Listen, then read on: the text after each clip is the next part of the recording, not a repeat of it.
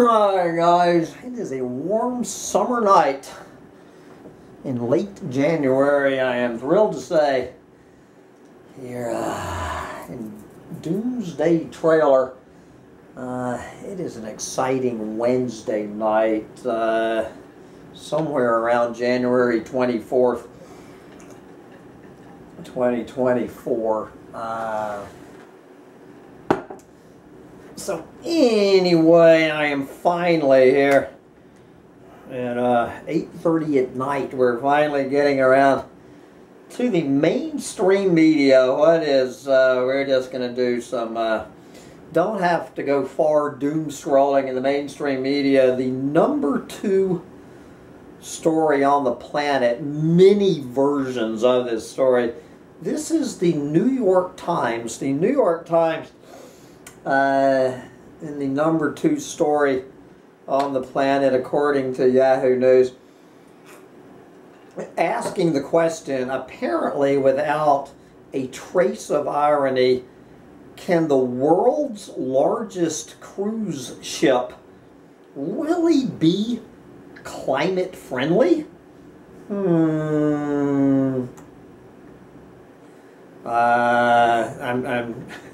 If you haven't seen pictures of this thing, on Tuesday, that would be yesterday, of course, in a ceremony that, of course, involved a soccer ball, Argentine soccer superstar Lionel Messi pressed a button and a bottle of champagne smashed against the bow of Icon of the Seas. Icon of the Seas, christening the world's largest cruise ship at its home port of Miami, like an A-list celebrity stepping onto the red carpet. The arrival of Royal Caribbean's 250,800-ton ship has captured the world's attention, with some marveling over its cutting-edge features, like the largest water park at sea, while others criticize the gigantic ship's potential to damage the environment. With the capacity to carry nearly 8,000 people, the 20-deck, meaning 20-story, 1,200-foot-long vessel, whose inaugural cruise with paying passengers departs on Saturday, is the size of a small city.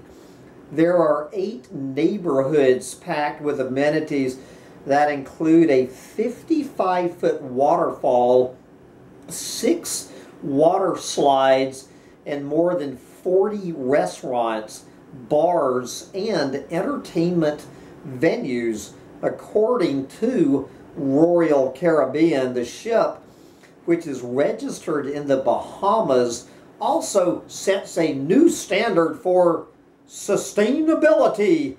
Yes, the 250,000-ton, 1,200-foot-long, 20-story ship that houses 8,000 people, according to Royal Caribbean, sets a new standard for sustainability with the use of energy-efficient technology designed to minimize the ship's carbon footprint and move closer to the company's goal of introducing a net zero ship by 2035. This is Nick Rose, who apparently, with no trace of irony, has the title Vice President of Environmental Stewardship at Royal Caribbean Group. So, you know, that implies that there's also a president of environmental stewardship at Royal Caribbean.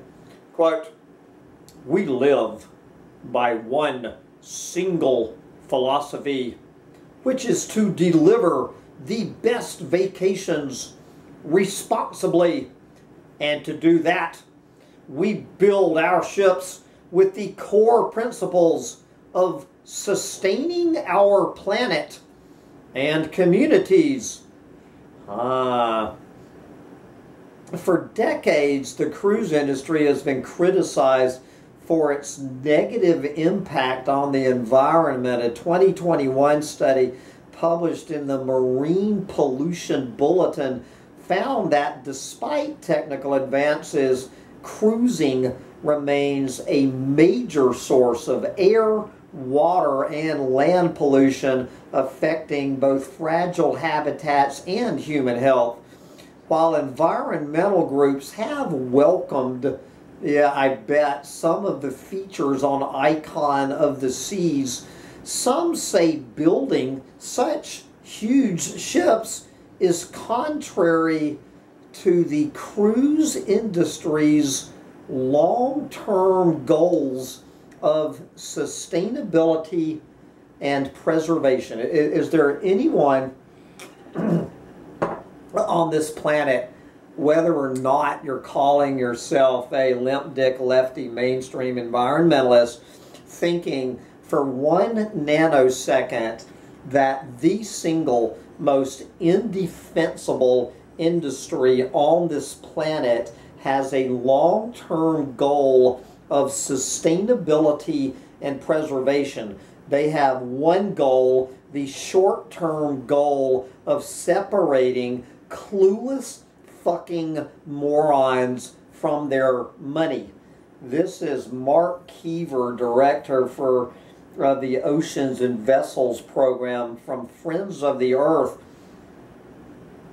The ships are getting bigger and bigger, and that is the wrong direction for the cruise industry to be going.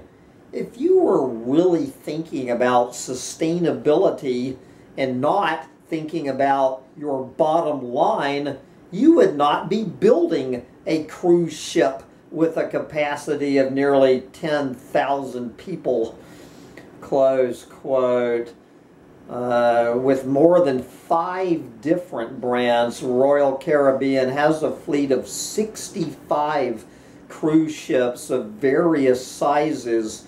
Icon of the Seas was built to meet demand and deliver experiences that its consumers were seeking. The company said, adding that all its ships carry the same sustainability principles. And this is a long article, and so somewhere in this article, I'm not going to try to find it, someone is talking about there is no silver bullet to making the cruise ship industry more sustainable. That there is no solution, no silver bullet solution. This was a fellow named Humpty Dumpty. Amazingly, for about the first time in a month, his comment was not ripped down for violating the Yahoo News community's guidelines. Humpty Dumpty, for the New York Times to even ask this absurd question ironically is a testament to the arrogance and hubris of the human race. There most certainly is a silver bullet to making the cruise ship industry more sustainable. Put a silver bullet through every one of these planet-eating icons of stupidity and send them to the bottom of the ocean, where maybe they can serve as breeding grounds for fish to replace all the dead coral reefs. But I am glad to see that at least one media outlet called Jalopnik had some honest reporting. The icon of the seas is 250,000 tons of floating carbon emissions horror. There you go.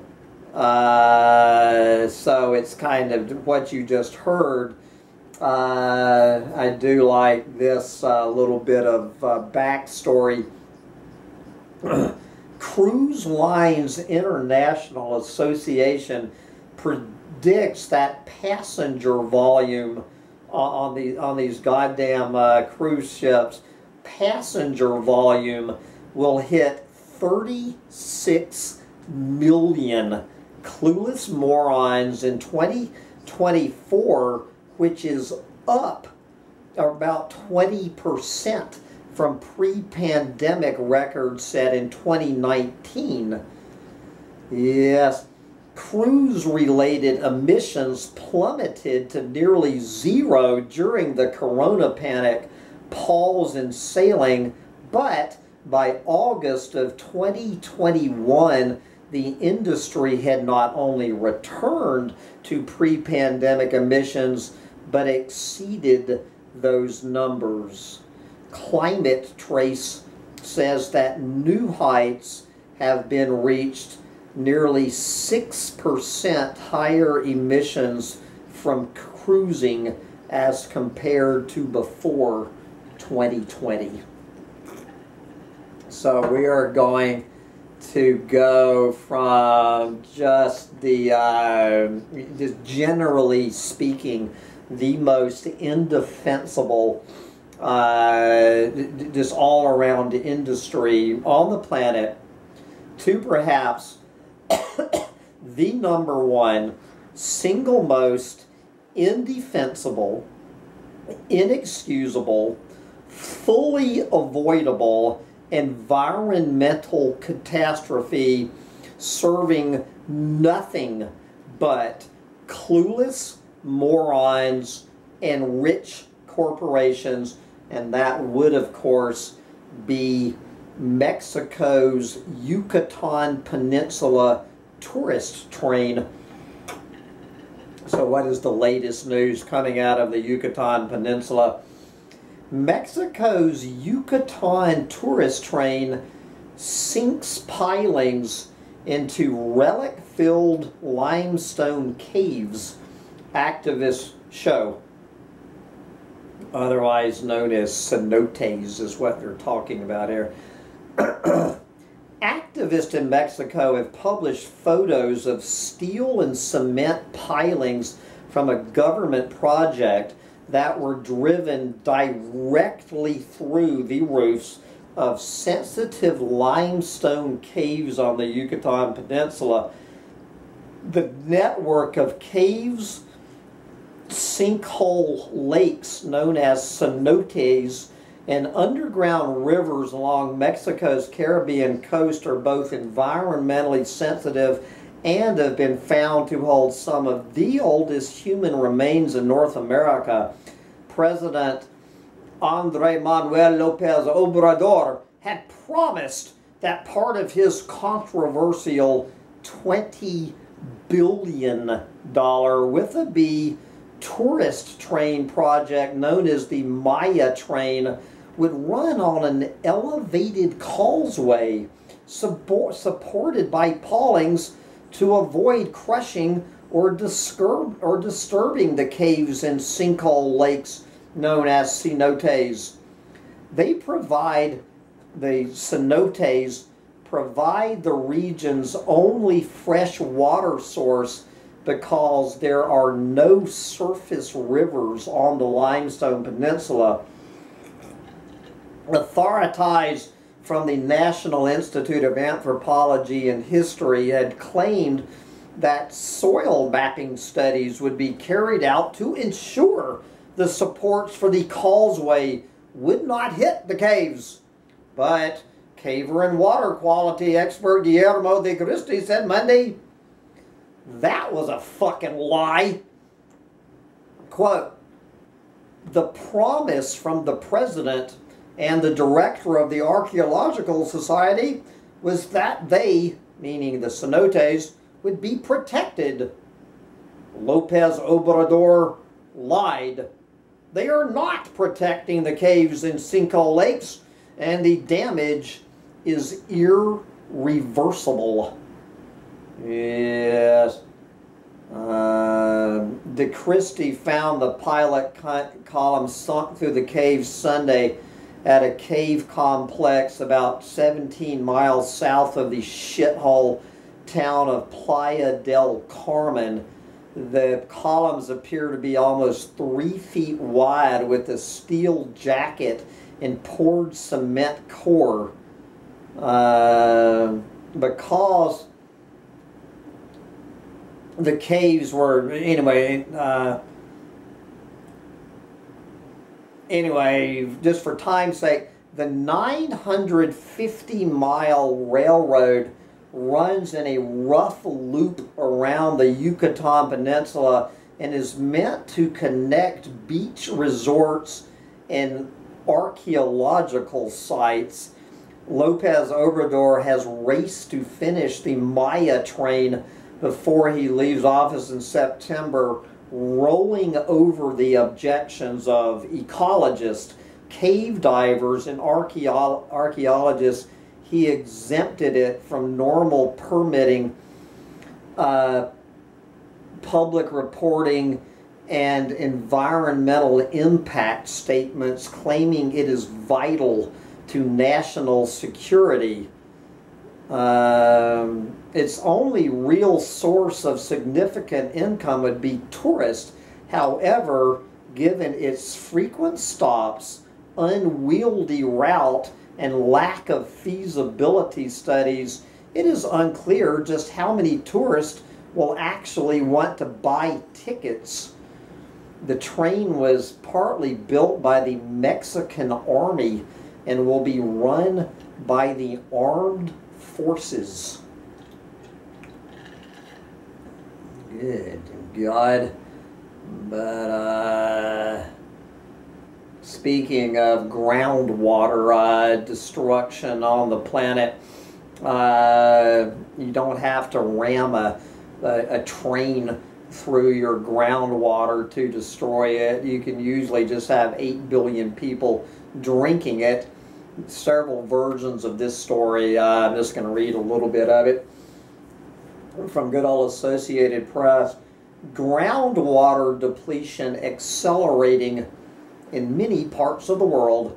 Study finds. Wow. The groundwater that supplies farms, homes, industries, and cities is being depleted across the world, and in many places faster than in the past 40 years, according to a new study that calls for urgency in addressing the problem. Would you believe that the declines were most notable in dry regions with extensive cropland? There you go.